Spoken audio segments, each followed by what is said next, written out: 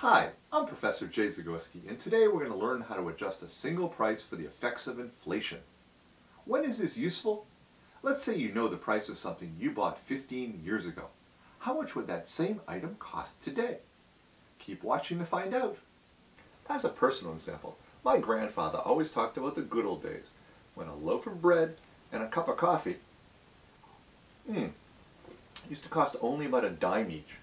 But Grandpa's story had two small problems. First, he never told me exactly when the good old days were.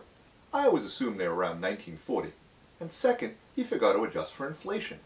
Back in the good old days, Grandpa was only earning about $1 a day.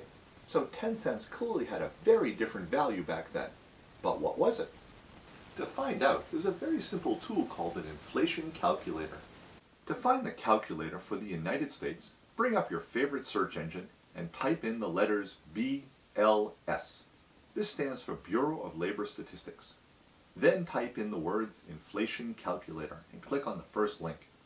Or you can jump directly to the Bureau's homepage at www.bls.gov. Either way, the inflation calculator is found at the very bottom. Once you find the link, click on it. The calculator is very easy to use. In the top two boxes, all you have to do is put the year and price from the past. Let's type in 1940 and 10 cents as our values. Then, in the bottom, let's set the current year to 2016. As the last step, press calculate to find out how much that cup of coffee would cost today. Voila! Grandpa's cup of coffee in 1940 is actually worth about $1.70 in 2016.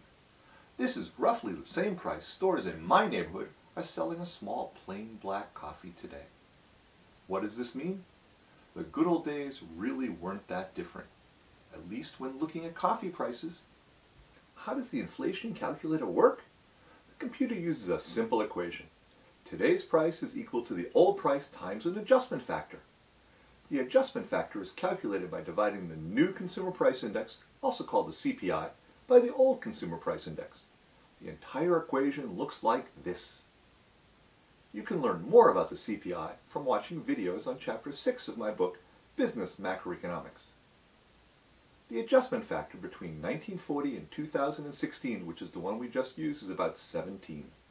This means prices seen by the typical U.S. family have risen 17 times in roughly 75 years.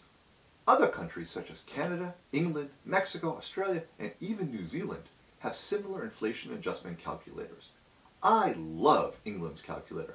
It can adjust prices all the way back to 1750, which is just a few years before I was born. Okay, maybe I'm not that old.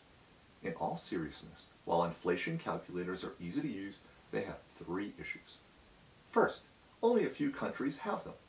Second, inflation calculators can only handle annual data. If you want to understand the value of an item that has changed over the course of 1 year, inflation calculators are not useful. And third, there's no way for inflation calculators to easily adjust a long series of numbers. If you want to adjust 100 years worth of information, you need to type in a huge amount of data. It's a real pain. To handle these problems, see my next video on how to adjust an entire data series for the effects of inflation. Before I end, try it for yourself. In 1965, movie tickets cost about $1 in the US.